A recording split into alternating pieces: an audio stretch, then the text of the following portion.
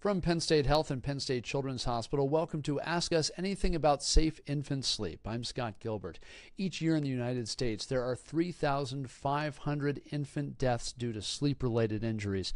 And we're here to talk with Amy Bollinger of the Pediatric Trauma and Injury Prevention Program here at Penn State Children's Hospital about how you can keep your infant safe while sleeping. Amy, thanks so much for being here today.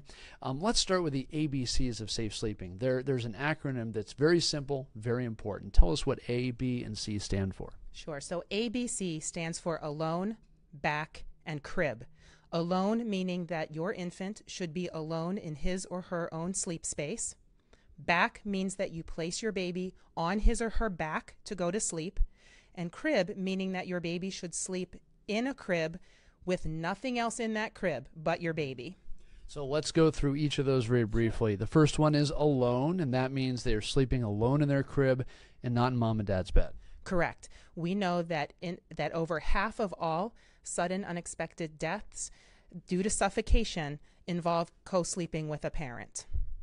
Okay, so co-sleeping under any circumstances acceptable or not? The American Academy of Pediatrics does not recommend bed sharing for the risk of suffocation. Now, we did have a comment on our Facebook page from someone who said that they are very scared of having their child in their bed for that very reason. But she mentioned the only time my son is in my bed is in the morning when we're both awake. That's probably okay. That's okay. If the parent or caregiver is awake and able to watch the baby, that's fine. That's safe. But also leaving a child on the bed is, even if the child is awake, a bad idea. They could roll off. They absolutely can, and they do. We see that very often in our pediatric trauma program.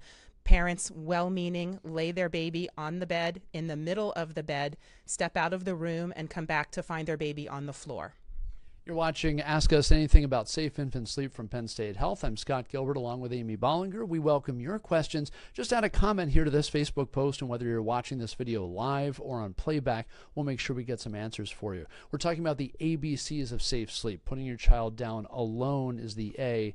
B is on their back in the crib. So why is that so important? Because I got to be honest, I think way back when I was in a crib, I slept on my stomach, and not that I remember. So did I. In fact, when I had my own children, my mom reminded me of that every time she babysat. And we all survived it. So what's the big deal? We did survive it. But as time has evolved, so have studies, and we know differently now. Babies, all of us, have two tubes in the backs of our throats. One's a breathing tube, and one is a tube for food and drink. When a baby lies down on his or her back, the food and drink tube is on the back, and the breathing tube is up. So if a baby spits up, that spit up is going to come up and go back and wash right down into the food and drink tube, not the breathing tube. Whereas if they're on their stomach, something different happens. It's reversed. So the breathing tube is now at the lowest point on the crib, and the food and drink tube is on the upper portion. So when they spit up, anything that backwashes is going right into that breathing tube.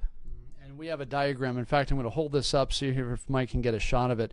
We will also put a copy of this diagram on the Facebook post for this particular video so you can kind of get a diagram, because it does sound unusual. Everyone's afraid that their baby is going to choke on their own vomit, when in fact that's not really a risk if they're on their back. It is if they're on their stomach. So that runs kind of counterintuitive to what a lot of people think. It really is. So we talk about alone, on their back, and then the third one, of course, is in a crib. Tell me about what that crib should be like and look like. Right. So we talk about a sleep space in injury prevention, because a crib could mean a few different things. Many families cannot afford a $300 and $400 crib. So a portable crib, such as a pack and play, is perfectly safe for your baby to sleep in, as long as you are using a fitted sheet designed for that portable crib.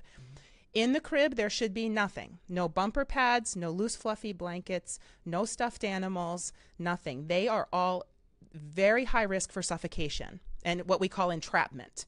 Sometimes what we hear is when it comes to the crib bumper, so it goes along the outer edge there, because you see these slats in a crib, someone may say, well, what if my child's arm could easily slip through, or a leg could slip through and get stuck? They're young, they might not be able to get it out. That crib bumper could prevent that.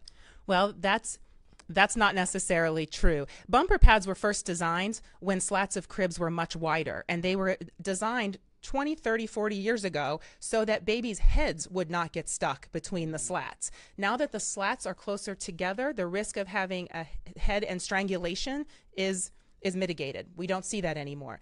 It is not likely that a baby will get his or her arm or leg stuck in between those slats and not be able to move them out himself or herself. Sure.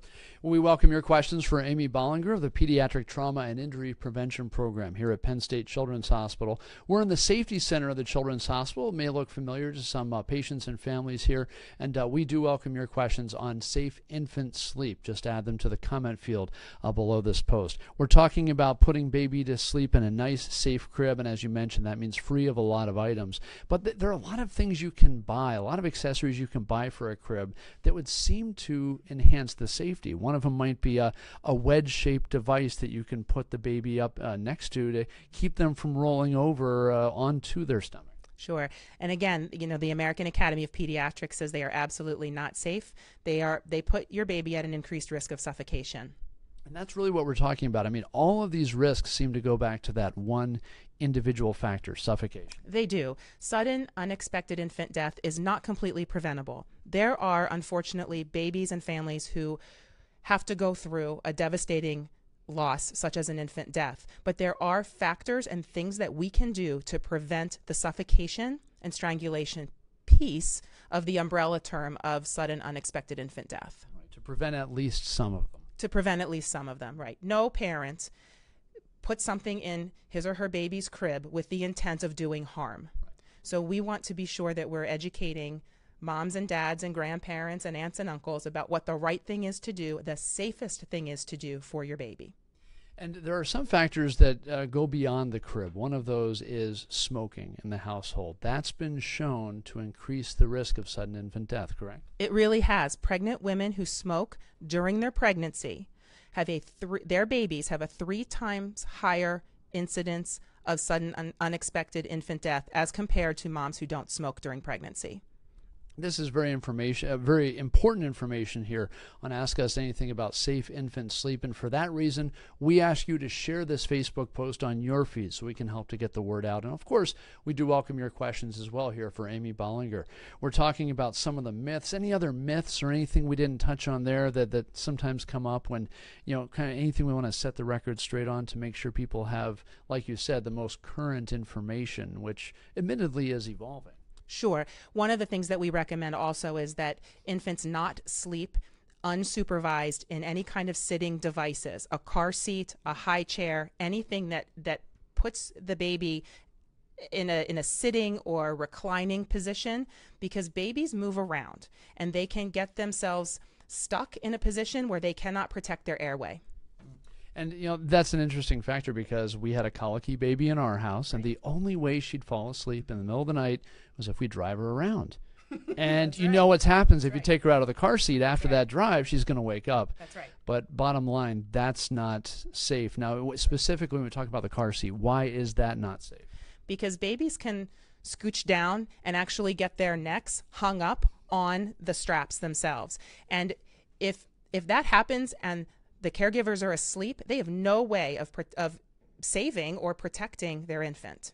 I suddenly feel guilty, but we lucked out. But there are a lot of these things that it's true, like you say, that these factors may not be a problem. You might get away with them. But the problem is you might not, and that's why it's important to keep the ABCs in mind. Absolutely. Absolutely. And you told me about something else, interestingly, before the interview about some binkies that have, is it binkies that have stuffed animals on them? Yeah, pacifiers. We call them pacifiers. Okay, all right, in hospitals, That's right, well. And so this one doesn't have a stuffed animal, but they actually make those now where they have stuffed animals on the end of them? So I don't know what the official term is for the pacifiers that have the stuffed animals. I'm a little old at this point, but there are apparently stuffed animals that attach to a pacifier. Those stuffed animals are actually large enough that they can completely cover an infant's nose and mouth, which can lead to airway compromise and eventually suffocation. So we don't recommend those in the crib. And so we think about these things as something that would comfort the child when, in fact, they could actually put them in harm. So how old should a child be then before you can introduce things such as maybe an extra blanket or stuffed animals? At what age or size is it okay to do that? We say not under 1 year. a minimum of 1 year and even longer in the sleep space. There are very rare instances where infants are suffocated or strangled by blankets that get wrapped around the rails of the crib and then around their heads and necks. Very, very rare, but we see it. And so we recommend absolutely nothing in that crib under the age of 1 year. No need to take chances, right? Right. Well, we thank you for watching, and we do welcome your questions. Again, even if you're watching this video on playback, if there's something we didn't touch on, feel free to add it to the question and comment field there, and we'll make sure we get that question to Amy Bollinger. She's manager of the Pediatric Trauma and Injury Prevention Program here at Penn State Children's Hospital. Amy, thank you for your time, and thank you for watching Ask Us Anything About Safe Infant Sleep from Penn State Health.